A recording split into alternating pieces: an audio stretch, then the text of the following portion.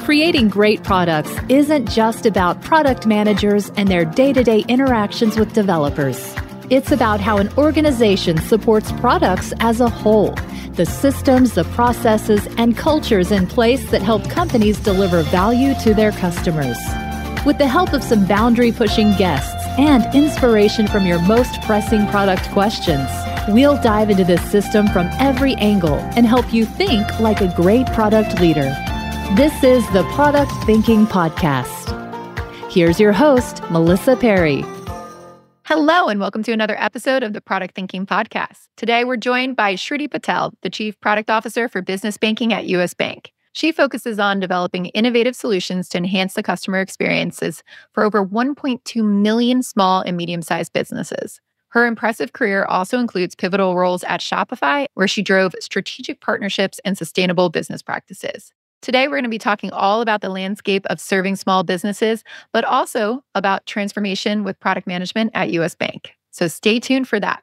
But first, it's time for Dear Melissa. This is a segment of the show where you can ask me any of your burning product management questions. Go to dearmelissa.com and I'll answer it in an upcoming episode.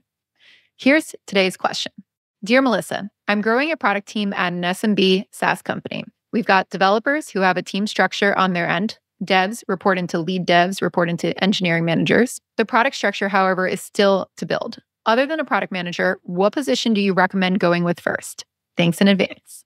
So here it really depends on what you need. There's a few places to start. First, if you want to think about the traditional career path for product managers, it looks something like this. We usually have an associate PM who is brand new to the role, has no experiences, who's very, very junior. And then above them would be a product manager, then a senior product manager. And in some very large places, mostly enterprises, will have a principal PM. And that's a landscape of individual contributor product managers. All of those people are not necessarily reporting into each other. Don't think of that as a ladder. It's just different seniorities of product managers who are individual contributors. They would report into usually a director of product management, or in a smaller company, a VP of product management. And then the larger the company, you probably have a chief product officer on top. Now, you're in a really tiny company, SMBs here, so you don't need all of that. But what you do want to think about is when you start scaling out your product management team, when do things break? So if all the product managers, all the ICs are reporting into you, which is typical, that's what you want, usually around 8 people reporting into you is when it's a little too much to handle. That's when you want to think about another level. And that's usually where people bring in directors in an SMB business. So you would have directors reporting into you and then individual contributor product managers reporting into the director. Now, at this time too, you may need just like a senior individual contributor product manager, somebody who's done it before, somebody who can get stuff done. That might be a way that you can go. Or you might need some help between you and the IC product managers to help evenly distribute that. Some people call this director level that I'm talking about a group product manager. I don't have big designs over whether we call it director or group PMs, but I don't think you need both in an SMB business. In very large enterprises, sometimes I see like group PMs roll into directors, but typically that's a little bit overkill. So I like to think of this as the manager of product managers. That's what I call a director. So let's go with that. Now, in a small company too, you might not necessarily need another product manager. You might need somebody outside of product management. Do you have a user researcher? Is that what is slowing down the team and would allow them to be unlocked more, to go faster and get more insights about your customers? Do you have UX designers or the product managers doing double duty here? What about data analysts? Don't think just of, do I need another product manager, but what is the work that needs to go around? And what are we efficient on? What are we not efficient on? And what do I need to add from there? That's where I would start, get a lay of the land of what your roadmap's going to look like, what your people are going to look like for the next year, and then try to figure out what's the most appropriate role. So I hope that helps. If you have a question for me, again, remember you can go to dearmelissa.com and let me know what it is. Now, let's go talk to Shruti. Are you eager to dive into the world of angel investing? I was too, but I wasn't sure how to get started. I knew I could evaluate the early stage companies from a product standpoint, but I didn't know much about the financial side. This is why I joined Hustle Fund's Angel Squad. They don't just bring you opportunities to invest in early stage companies, they provide an entire education on how professional investors think about which companies to fund. Product leaders make fantastic angel investors, and if you're interested in joining me at Angel Squad, you can learn more at hustlefund.vc/MP. Find the link in our show notes. Hi, Shruti. Welcome to the podcast. Hi, Melissa. Thank you for having me. I'm excited. I'm excited too. You've had such a great, diverse product management career. Can you tell us a little bit about what drew you to this field?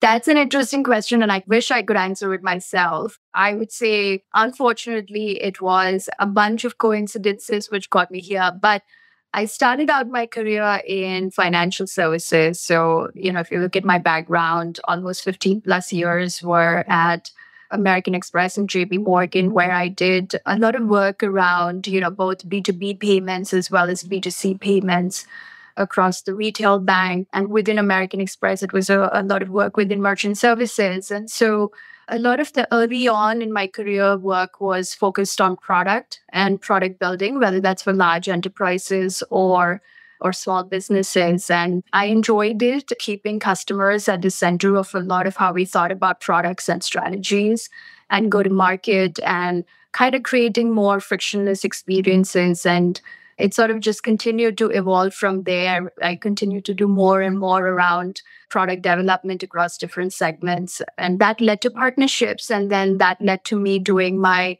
stint at Shopify for a while, again, thinking about product building within the fintech environment. And what made you excited about joining US Bank? A lot of what I had done in my career and background was focused on small businesses. And so whether that was specifically focused on merchant services network within large banks or fintechs, a lot of it was around how do we help small businesses manage both their front office and their back office more efficiently? How do we create financial services products, which essentially help small businesses start a business, continue to grow it and mature, or for that matter, offer them value-added services. And so US Bank was exciting. And essentially, it's all focused around how do we think about our financial services products focused within the small business base I have. I have 1.5 million small businesses as our customers today. And so a lot of my work and a lot of my team's work is focused on how do we continue to drive value to our financial products, whether that's our deposits portfolio, our lending portfolio. A lot of the investments we're making now is within software services, enabling our small businesses to accept payments. All of that was just exciting. It was exciting to manage both the product and the distribution of such a large customer base, and essentially, hoping that we could support them through their journey.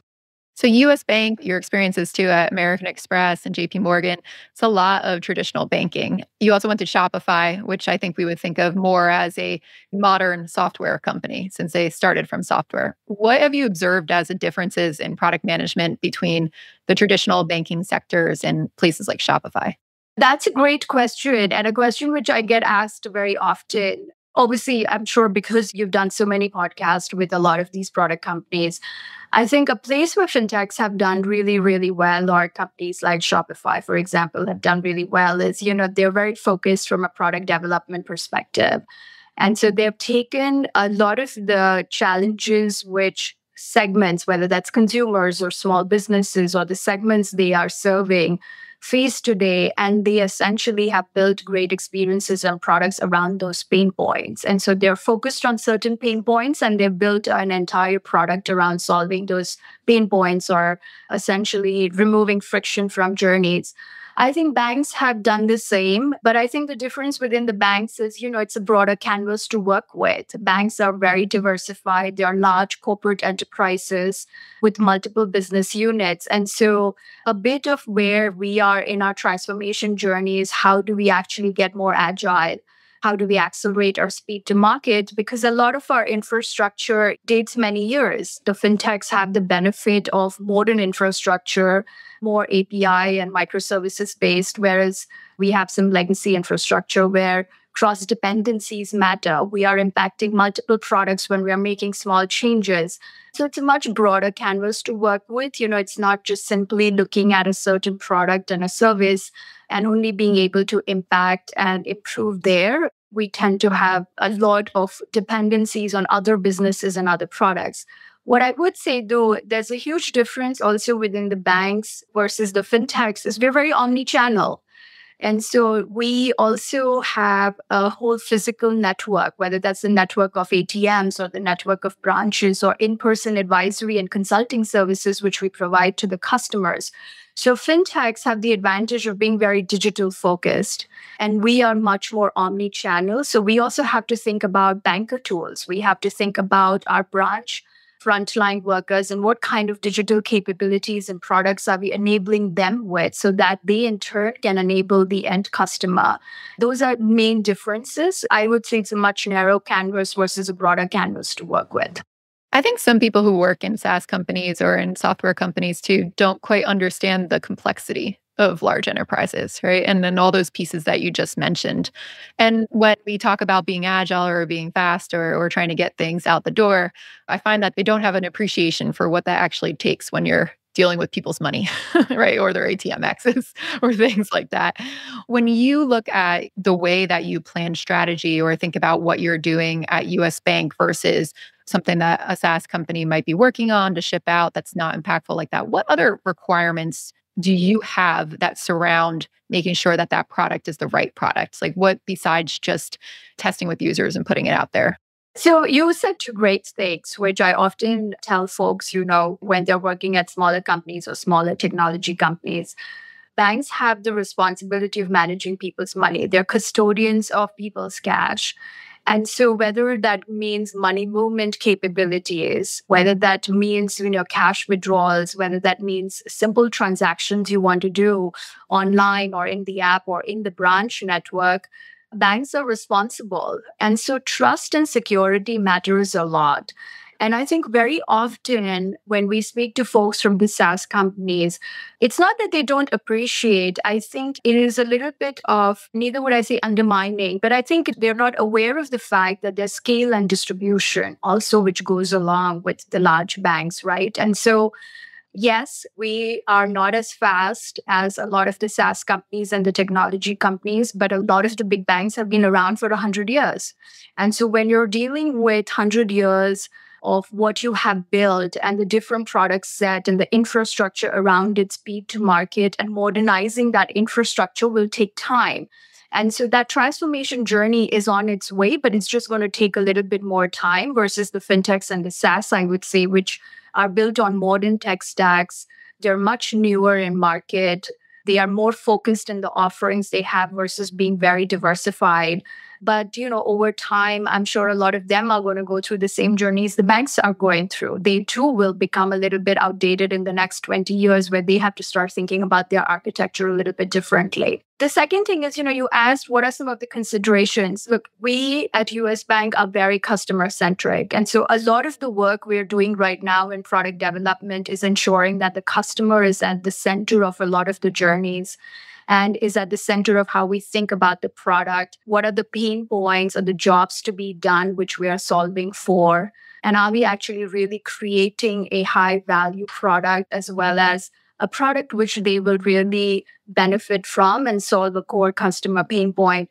And so obviously, after taking all of that into consideration, we want to build something great. But we also have to look beyond testing, Melissa, because every time we launch a product, it doesn't hit 100,000 customers or 200,000 customers, it hits millions of customers. And so when you're a custodian of cash and trust and security are your biggest pillars and known for the brand, and you're going to launch a lot of new features, whether it's as small as launching a feature within online banking or actually launching a new card product or a new merchant product, scale and distribution matters, and you're going to be impacting millions of customers. And so it's really imperative that you build really high value products, keeping the customer at the center of it. But every time you're going to launch, it's going to impact a lot more than a few 100,000. And so you have to just make sure that when you do these kind of releases, whether it's a feature release or an actual product release, you're just really aware of that customer set and making sure that you're not disrupting something which is already working well or going well for them. In the case where you do have that type of impact, right, where you're affecting all the millions of people, how do you still test or learn about your customers in ways that are less risky than hitting a button to everybody and releasing everything at once to millions of people? So we have started doing a lot of A/B testing focus group testing and experimentation. And this goes back to some of the transformation journey banks have been on for a while now. And, we're becoming more and more adaptable down that road. And so what I would say is that rather than just a plain gut testing, both from the conceptualization of the product to when the product is actually ready to launch, there's a ton of investment we make in A/B testing, collecting feedback from our customers, doing very focused group solicitation and making sure whether it's a small businesses or our consumers, we're inviting them to test the product, provide feedback, and going through that iterative cycle of constantly improving. And that's really when we get to the launch phase. And so a ton of that goes before the launch itself. But even after launch, I'm sure, Melissa, products now have a much shorter shelf cycle than they used to have before. And so we are investing more and more into just that iterative experimentation to make sure that we are constantly improvising and improving something which is not working after delivery as well. So at US Bank, you recently released the cash flow management app for small businesses. Can you tell us a little bit about what that product development process was like and from the strategy component all the way through to launch? US Bank does a survey of about 1,000 plus businesses, small businesses each year. One of the key reasons why we do the survey is to make sure that we understand some of the macro environment headwinds small businesses are facing just in general in the US. But in addition to that, it actually is a really good pulse check for us to understand what do businesses care about, what are some of the digital tools and services they're interacting with, and how can we offer some of these services to them. So our survey findings were recently released, and there were a lot of things we obviously learned from the survey as we do each year. Among the macro environment headwinds, they are clearly facing a lot of pressure from increased cost of supplies because driven by inflation. They have labor shortages, and in general, they are looking to invest more in their businesses. But what was really exciting to learn from the survey was also how optimistic small businesses are. So they continue to think that the businesses are feeling optimistic about the success. They're seeing year-over-year growth, and they're continuing to move forward and invest in the overall success of the business, regardless of the shortages of labor or the increased cost of inflation. There were two big things which came out of the survey. The two biggest pain points, almost 80% of our small businesses, outside of feeling the labor shortages, have two big needs. Number one is just cash flow and access to capital. And so whether that's working capital, short-term loans or long-term loans to be able to run their businesses, invest in expansion opportunities or invest in raw materials, just access to capital in the high rate environment continues to be a challenge. The second one was how do we enable our small businesses to run their back offices efficiently, which is inflows and outflows of cash, right? Like help me pay my bill, be able to pay my vendors or employees effectively. Small businesses have bills to pay, whether it's for raw materials, their suppliers, their vendors, or their employees. And we want to have a really simple cash flow tool for them with multiple ways to pay. They can use their card, they can use their check, they can use our ACH facilities, which the bank enables. But we also want to actually give them insights into their cash flow. If you talk to a lot of the small businesses, often they actually are not fully aware of their own cash flow situation because they don't have great back office management tools. And so we want to be able to give them insights into what does their inflow look like, what does their outflow look like, and how can we enable them to make better decisions, both from a cash flow management perspective also, but overall vendor management and supplier management perspective. So the survey findings helped us essentially identify a few pain points which we're looking to solve. We have a great lending program for small businesses. We're going to continue to, enhance the program to ensure that we meet the needs for working capital with our small businesses. And the same goes with cash flow management. We have existing tools and capabilities which enable our small businesses to pay a bill, whether that's to a vendor or supplier or to their employees. We're going to continue to invest in those as well to make sure that we are keeping up with some of the needs identified as a result from the survey.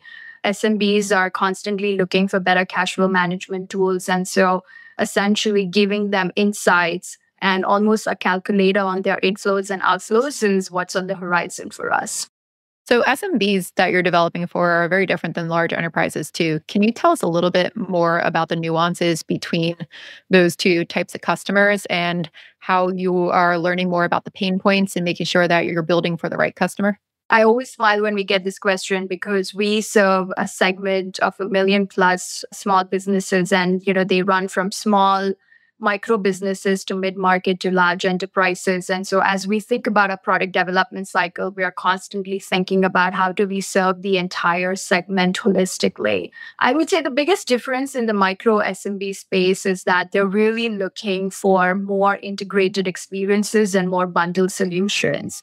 If you look at the trend today in the marketplace, a lot of banks are really investing in software capabilities. They are building cash flow management tools. They're building payroll capabilities.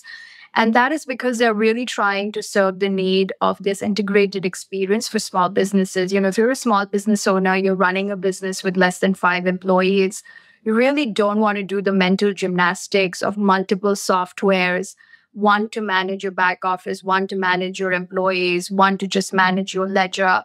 You're looking for bundled products, whether that's through merchant services or payment solutions.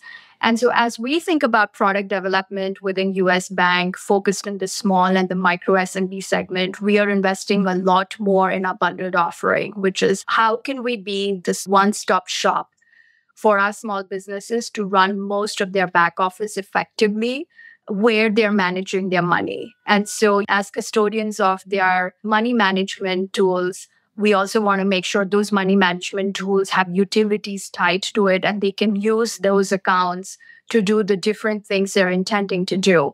With large enterprises, their needs are complex. These are bigger businesses. They are much more broader from their distribution and reach perspective. They have more complex needs. And so they're looking for very custom solutions. They're looking for corporate treasury solutions. They are looking for more liquidity solutions. They're looking for large loans for their working capital engagements. And so in those cases, we have actually bigger custom enterprise-wide platforms to serve their needs. Versus in the small SMB space, it's sort of like a one-stop shop where we're bundling a lot of the software services together. Did you know I have a course for product managers that you could take? It's called Product Institute. Over the past 7 years, I've been working with individuals, teams, and companies to upskill their product chops through my fully online school. We have an ever-growing list of courses to help you work through your current product dilemma. Visit productinstitute.com and learn to think like a great product manager. Use code THINKING to save $200 at checkout on our premier course, Product Management Foundations. When you think about your journey with SMB too and getting up to speed on those markets, but also knowing it from Shopify and all these other places, what do you think have been the best lessons that you've learned? I would probably say over the last 20 years, having worked at big banks and big card institutions, there are 2 or 3. One is product development is complex. And so it's really important to stay focused and be very focused on the need you're solving for. Especially in large corporations or large financial institutions, it's easy to kind of lose that focus, right? Because you're trying to solve for so much and it's a much broader canvas, as I mentioned. But I do think that the sign of a good product leader or a good general manager for that matter is really looking at your portfolio of products, what products are driving really high impact, solving core customer needs, and how do you continue to invest in those products in a focused way to not only differentiate in the marketplace, but also to counter disruption because there's constant disruptive technology being introduced in the marketplace. So I would say stay focused, don't get distracted easily, pick a few things which are going to drive step change impact versus small incremental things you want to do. The second one is the Horizon 1, 2, 3 model. I tend to follow that, which is spend 70% of your time on Horizon 1. And Horizon 1 is really constantly looking at your existing products, your existing processes and capabilities, and how do you continue to improvise them, you continue to drive impact from your current portfolio. I usually spend 20% of my time on Horizon 2, which is how do you take those existing capabilities and expand to newer segments and markets without reinventing the wheel. And then probably 10% on Horizon 3, And that is, essentially just thinking about new products, new capabilities, new segments and markets to counter disruption. The reason I say 10% on Horizon 3 is because all corporations are always disciplined about expenses and investments. And there's only so many dollars you're going to have to invest in capabilities. And so you want to make sure you squeeze the most out of your existing before you can actually start thinking about new products and new services. I think it's easy to get lost on something new versus trying to really fix the basics and fix your existing business to continue. That's a really interesting note because I've definitely seen that in the market, especially with AI coming out. A lot of big pushes from large enterprises to do everything with AI. And if you do look around, there's still so much room to grow just by fixing user experiences. I think that's a really good lesson for people to listen to.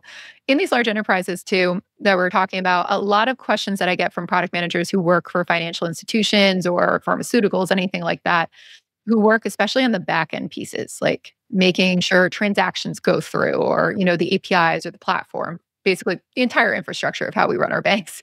They have a hard time sometimes explaining to leadership how they impact these revenue or cost metrics rather than just, hey, this is more efficient or this is like that, especially if it's designing new platforms, let's say. How do you encourage your teams and people who are working on back-end systems that might not just be like, hey, here's a credit card, I can say we get fees from how many times you use a credit card. How do you kind of connect those things back to value? And what do leaders want to hear about why you're making improvements to those systems?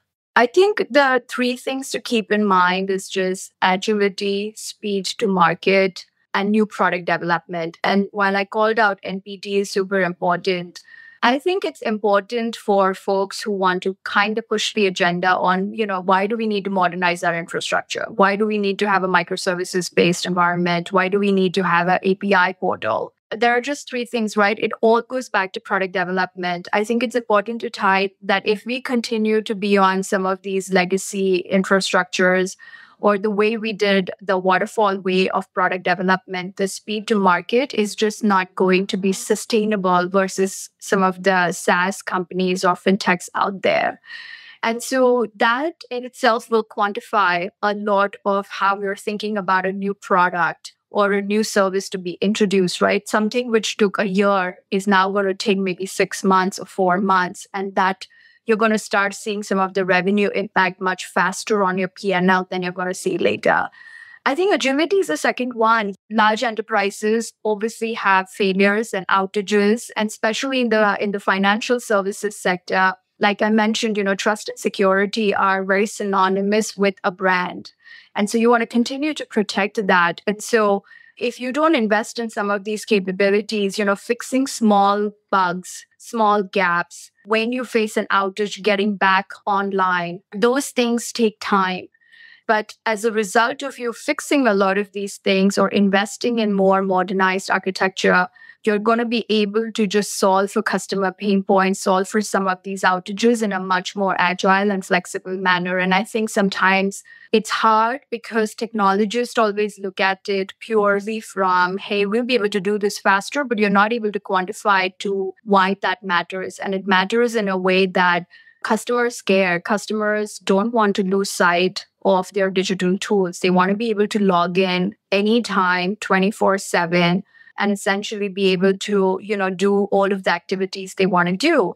The same with small businesses. So I think what I would say, constant advice would be tied to a revenue impact based on time to market, but also tied to the fact that what does it do to customer satisfaction, customer experience, right? Every company cares about NPS. And NPS matters, when you are going to have constant failures, but some of the investment in these kind of technologies are going to help you get to better NPS over time.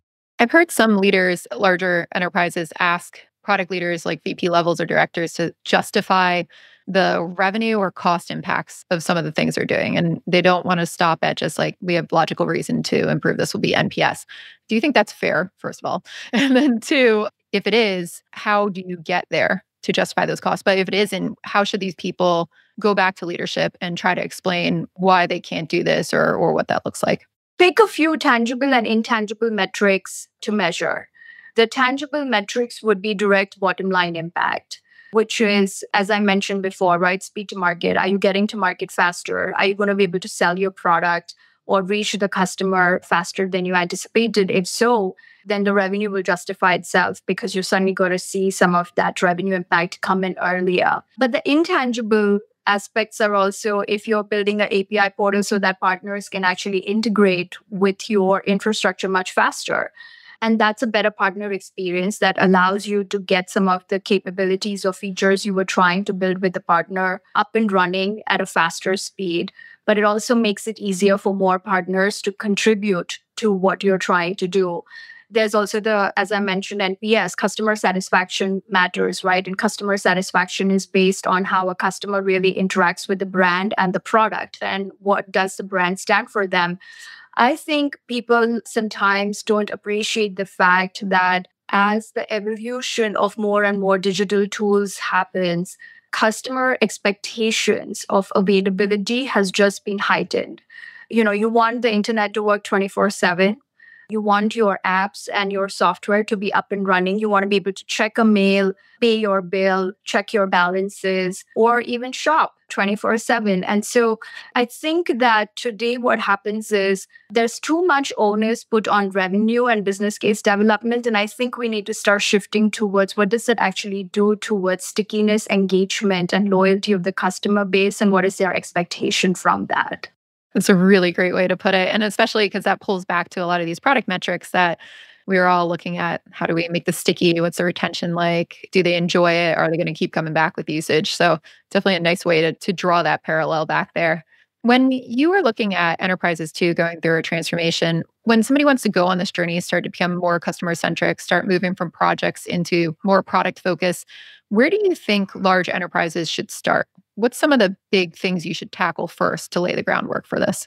I would say, we're going through this journey right now. And we've been part of this product transformation for a while. And, it's really exciting as we're transforming the organization. I think first and foremost, it's really important, and you hit on it. Stop thinking about projects, start thinking about products. What are your core product sets? And do you have a clear definition of how do you define a product? And I think once you've identified the product, are you mapping out the customer journeys around the product? So many organizations today really lose sight of the customer journey, which is how does the customer interact with your product? What are the different touch points you're touching that particular customer outside of the product? So, start with the product, map the customer journey around the product, identify pain points, and then start thinking organizationally if you are organized by those customer journeys or organized by those products. So on the business side, I would say those are some of the really important steps as you move towards a more product-based organization versus just projects and looking at P&Ls and trying to move multiple facets.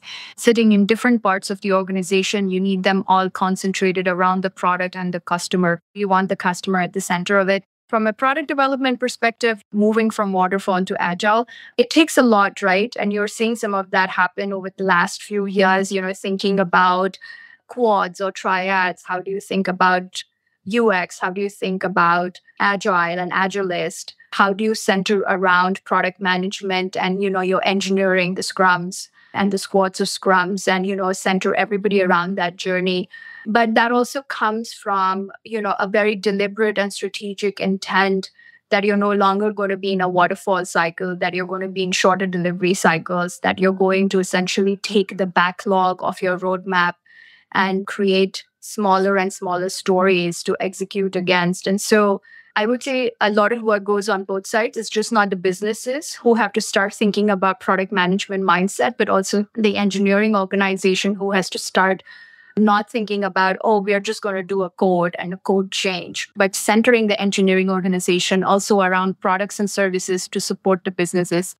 One piece of friction that a lot of people write into me about is trying to get their engineering teams to be a little more customer centric too, having them think about the customers, kind of fill in some of the gaps in their head about, what they should be doing instead of, hey, just give us the requirements and go. And I've had product managers literally say to me, well, my engineers don't want to participate in strategy conversations or they don't want to do this. They just want me to give them what to do.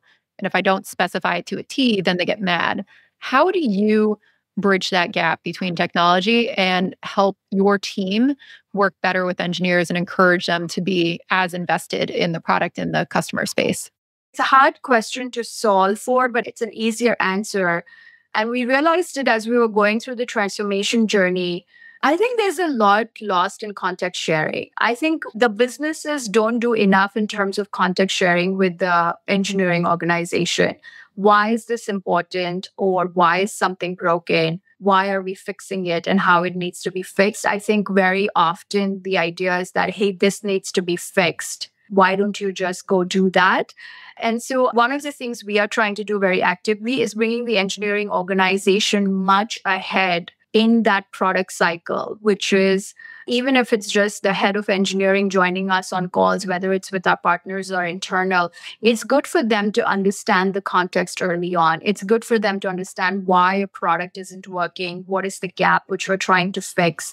And so bringing them early on into the journey, having them as an active stakeholder, understanding some of the architecture challenges they may be facing actually helps you get to a faster product development cycle. You don't want them towards the end of the journey and for them to come back and say, actually, tough luck, we can't do anything because of the way we are built. And so I almost encourage our teams to make sure that at least some stakeholders from our engineering organization is constantly with us, even much before we get to the delivery part of the roadmap.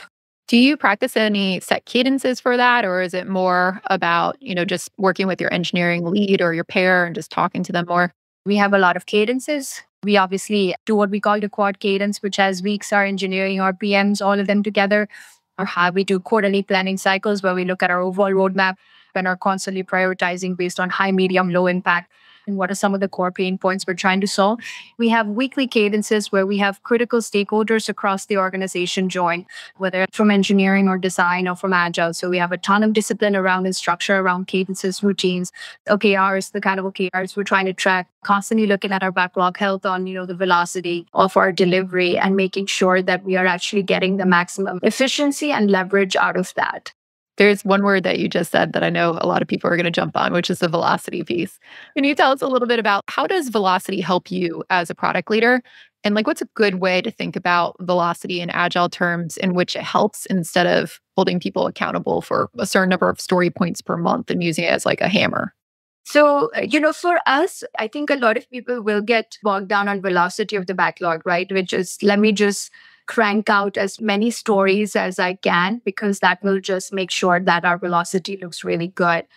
I would say the way to assess it is to make sure that even if you're cranking out a lot of stories and how you're measuring it, velocity is as a part of how quickly you're going through the backlog and churning those. Ask yourself whether what you are actually delivering is high quality and high impact and actually tying back to what you started out to do. And it ties to the overall execution, right? Because you're going to have multiple stories tied to a particular initiative. You want to make sure that all of the stories are contributing to that initiative. And whatever you're cranking through, even though you're doing it, it needs to be high quality and it needs to be in good health for the rest of the initiative to play through. And so I think while speed is a way to measure velocity, I would also say quality is a big one. And investing in testing and making sure that all of the things you're trying to do from a delivery cycle is actually going to be high impact and helpful and high quality. Shruti, it's been amazing talking to you. I've got one last question for you. When you're looking at the landscape of fintech and what's coming up, lots of changes happening right now, especially in technology. What are you paying attention to and what are you excited about? Well, we're definitely paying attention to AI. Our survey actually indicates almost half of our small businesses are looking forward to and are thrilled at the prospect of AI making their jobs better, helping them run their businesses more efficiently. I will also say the survey also indicates a little bit of concern because a lot of our small businesses and their employees think that maybe their jobs are going to be replaced with AI automation or eventually, they're going to see a ton of disruption happen because of AI. So I would say we're definitely keeping an eye on AI and thinking about ways we can leverage within the bank. But like I said, we are also super focused on Horizon 1, which is our existing products, our existing customer experiences, and how do we continue to make them better. I think in terms of trends, integrated experiences or bundle solutions for small businesses will continue to get even more sophisticated. I think more and more we are hearing small businesses not having to work with multiple software offerings and standalone softwares. It's way too much for them. It overwhelms them in terms of running their back office. And they are really largely looking at either really good fintechs or large banks with whom they have money management tools today to continue to invest in those tools so that they can get more out of it. That's sort of my view in terms of trends and where we continue to invest in. That's amazing for me to hear because I run a small business and that sounds perfect. So I will be watching along to see what kinds of things you put out there to help me because I would love to not use 18 different pieces of software. So thank you so much, Shruti, for being on the Product Thinking podcast. If people want to learn more about you, where can they follow you? LinkedIn. That's the only social media, unfortunately, I am active on. Well, we will definitely post your LinkedIn on our show notes. So go to productthinkingpodcast.com for everybody listening, and we'll have all of Shruti's information there so that you can go follow her and hear more about her journey. Thank you so much for listening to the Product Thinking Podcast. We'll be back next Wednesday with another episode. If you go to dearmelissa.com too, in the meantime, and let me know what your product management questions are, I will answer them on the next upcoming episodes. We'll see you then. Thank you, Melissa, for having me. Thanks, Shruti.